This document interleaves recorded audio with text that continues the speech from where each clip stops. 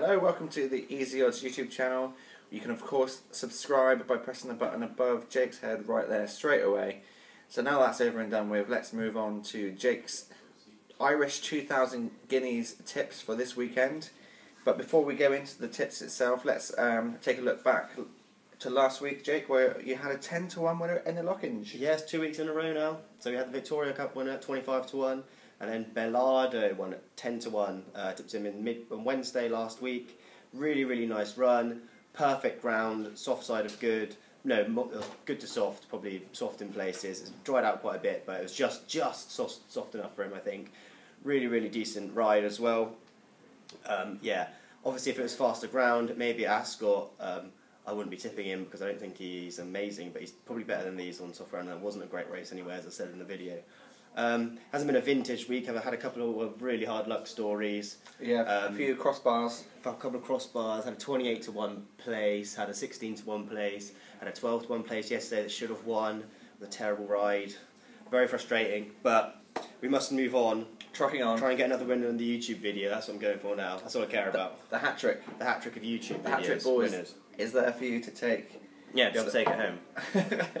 So, can Jake take home our very illustrious Tony Hibbert Sondico football that we currently have in the office? We actually do have Sondico football. So let's get stuck in then, Jake. Give us your tips for the 2000 Guineas. Okay, so we've got 2000 Guineas. It sees the rematch of Galileo Gold and Air Force Blue. Galileo Gold won the 2000 Guineas, the English version. Very impressive. He was running through the line that day, so a few people, well, a lot of people assumed that he would go towards the Derby. I think Frankie Dettori said after the race that he would go to the Derby, but they did some weird kind of gene testing on him, looked back through his history, breeding, and he turns out they're going to stick at a mile, probably. Okay. They haven't ruled out the Derby, but they're going for this, so you'd think they'd probably stick to the kind of mile route. And he's a very worthy favourite. He won really well that day. Got quite a big price. I think it was 14-1 best price in the 2000 Guineas, but he's actually 7-4 at the moment. That's a little bit too short. So many favourites bombed out on that Saturday at Newmarket. I think there was only about maybe one favourite placed. The first three in the market in the 2000 Guineas just finished last, third last, and second last. So I don't know. 7-4 is a little bit too short for me. He could easily win. He's a worthy favourite, definitely, but I'm not going to be tipping him at 7-4. And then Air Force Blue, who was obviously absolutely awful at Newmarket, completely pretty short price favourite, right? Really short price, odds on. I actually opposed him on the day because of my reservations about Warfront, his sire, especially from 2 to 3. They don't seem to train on very often. It's a pretty significant amount of them don't train on, weirdly. But I didn't think he was going to bomb out that badly. He was terrible. I mean, just found nothing for pressure. It was too bad to be true, but that's his only run this year. That's all we got to go on. I can't be tipped. He's only 11-4. If you're backing him, it's on hope that he'll show his last year's form, and that was too bad to be true. And it probably was too bad to be true, but I'm not. He's another one who obviously could turn it around and win again. But there's a few things that What's his best price at the moment, Jake? I think he's best price 11-4. 11-4. Yeah, 11-4, which isn't very good, I don't think. Just judged on 2000 Guineas form. So you're going to stay away from the two at the top? I'm staying away from the two at the top of the market. I'm going for one a little bit further down. Okay. Called Blue de Vega, trained by a young trainer called Michael O'Callaghan. He was a really exciting 2-year-old. He won 2 out of his 3 races.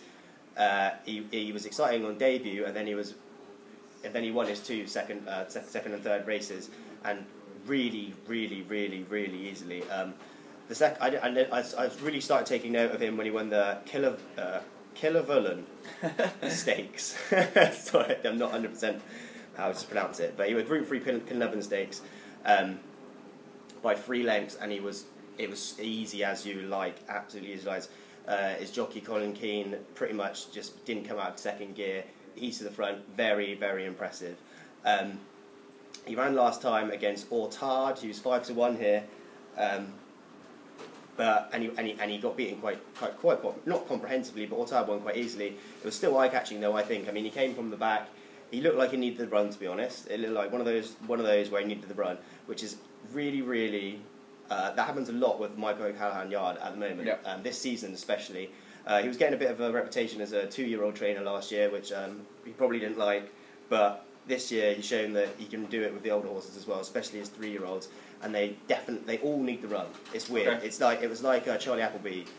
His horses always need the run first time out, but this is with 3-year-olds, and his 3-year-olds seem to always need the run, and 4-year-olds actually, and a few of his others. The most obvious would be Now or Never, filly who ran really well first time out, but not amazingly, exactly the same as Blue de Vega, and then was unbelievably impressive, like light years ahead of that form in the Oaks trial next time out, Leopardstown. So if he can do something like that, I mean, he's going to come on a lot. I'm 100% sure he's going to come on a lot. I would be very surprised if he didn't reverse the form of Ortard, which is, the odds aren't saying that. I mean, he's 11 to 1 best price at the moment. Ortard is 5 to 1. 5 to 1, yeah. But I could see him reversing, even though it looks quite an easy win. I think the rains forecast is currently good, but I think it will probably be good to yielding. I don't know. It's going to be. Hopefully, it will, because he wants a bit of cut in the ground. Some pundits and a few other people think he wants straight up soft, heavy ground, but I think he'd be better on kind of. I think he'd be fine on the soft side. Good, to be honest. He just wants juice in the ground. So would you be tempted even in a head-to-head bet for those 2 horses? Oh yeah, if there is a head-to-head bet, I'll be definitely tempted. He'd probably be quite good odds as well, actually. But I'd rather go him to win the whole race at 11 to 1. I'm not even going to go each way, to be honest. I just don't I like Galileo Gold. I think he's the worthy favourite. Obviously, I don't like Air Force Blue because he was bombed out in the Guineas. I know they're taking off all of his mental headgear that he had on that day, but I don't know. I think they have to run him because they have to. He's going to be a stallion. Like, he's going to be worth a lot of money, and so they have to run him. It's not like in jumps where you can just leave them out for a year when they're not right. But I don't fancy him. Galileo Gold, worthy favourite. Blue de Vega, 11 to 1, great value. And that's for the hat trick as well. For the hat trick ball, 11 to 1. All double figure prices hat trick. That sounds great to me. If you could somehow see the future and put that in a treble, you'd be rich. £10 on, 113 back. That will pretty much get you your Tony Hibbert ball. Yeah. I reckon. Probably, no way. No one's getting the Tony Hibbert ball. That's mine. So thanks very much for watching. That was Jake's tip for the Irish 2000 Guineas, which once again is Blue de Vega. Blue de Vega. 10 to 1. No, 11 to 1. 11 to 1 best price using Easy Odds. Make sure that you do use Easy Odds, because for this race and all other races, we don't just have the odds from one bookmaker, we have them from every single bookmaker on our site. That's over 20 bookmakers in total. You can compare the odds across the board, find out which bookmaker offers the best price for your chosen selection, and bet with that bookmaker. It's as simple as that. Yeah. We even highlight the best odd for you in a little yellow square. It's really, really easy. It's pretty easy, yeah. So make sure that you head to easyodds.com and place your bet for the 2000 Irish Guineas. And before you do that quickly, let's just press that subscribe button one more time, just above Jake's head there. It's up here. There. So thanks very much for watching. I'm Ross Casey. This is Jake Johns, and we have been easyodds.com. Bye, bye, bye.